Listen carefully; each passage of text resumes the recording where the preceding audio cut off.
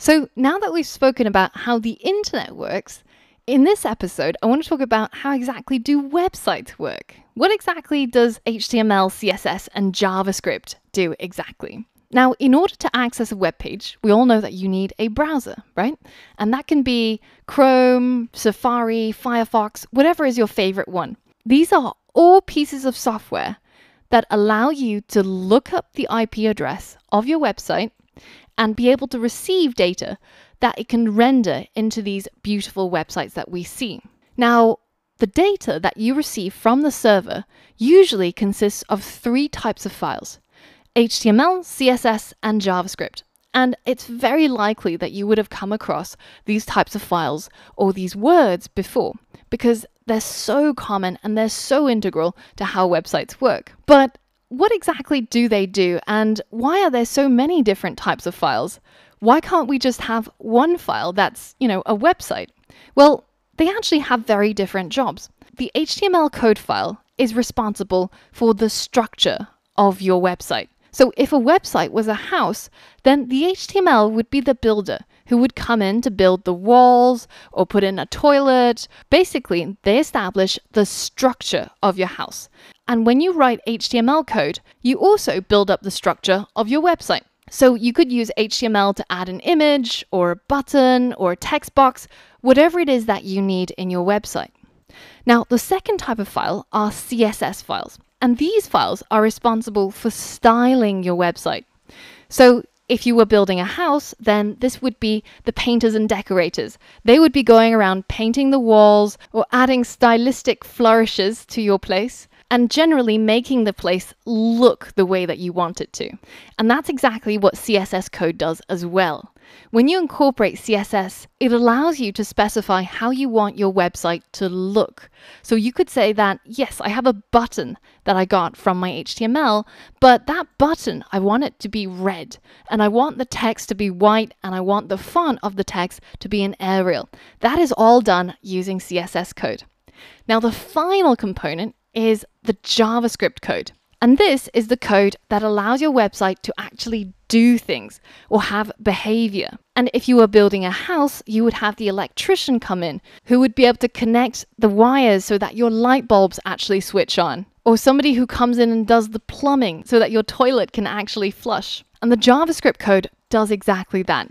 It allows your website to actually do things and have behavior. So for example, that button I added earlier on with my HTML code, only when I have the JavaScript code can I actually make it do something interesting, like send off an email. So if we take the Google website as an example again, once we receive these files from Google's server, when our browser loads up the HTML files, we'll get to see the structure of the website. Namely, there's one image, which is their logo, there's 2 buttons, and there's a text box where we can enter our search. Now, when we receive the CSS files, then that will modify the appearance of all of those components. We don't have any more buttons or any more images, but they now look the way that Google wanted it to.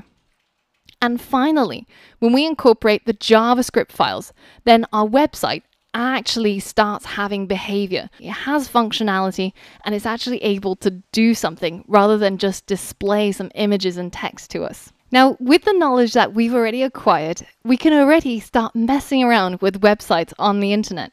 So open up Chrome and head over to techcrunch.com. And if you're not familiar with it, it's basically a technology news website where I get my latest tech news. Now, once you're over here, I want you to right-click on the title here and click on Inspect. Now, this brings up the Chrome developer tools, and we're going to be exploring this in a lot more detail. But for now, we're going to use it to do something really simple. You can see that when I right-click on that heading and click Inspect, it automatically opens up the entire code file that was used to render this website. So these are all of the elements that make up this website. And when you click on Inspect, it will highlight to you the part of the code that corresponds to the thing that you right-clicked, right? In this case, it's this title. And inside this title, you can see that there is a link, which means that when you click on it, it'll go to another web page, but it's also got a bit of text. So right inside Chrome Developer Tools, if you double click on the bit of text that corresponds to the title, you can actually edit it. So let's go ahead and change the front page of TechCrunch. Let's say something like, so this is a great way of pranking your friends, especially when they can see that you're on TechCrunch.com and the title or any of the text on the website is what you want it to say. And this is a great joke to play on friends who are maybe not quite as technologically advanced as you, because they haven't taken the course that you have. Now, unfortunately, when I hit refresh on this website, all of my good work is gone. And the reason is because when I'm editing it here, inside my browser, I'm actually changing the local copy of this file that I got back from the Google servers. But when I click refresh, then that makes a new request to the Google servers to load up a fresh copy of the website. So of course, then it updates to the original content.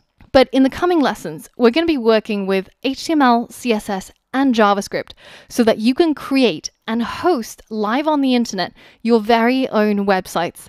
And through learning how to code and how to build websites, you're going to be able to make websites that say anything that you want it to, look the way that you want it to, and have the functionality that you need. So for all of that and more, I'll see you in the next lesson.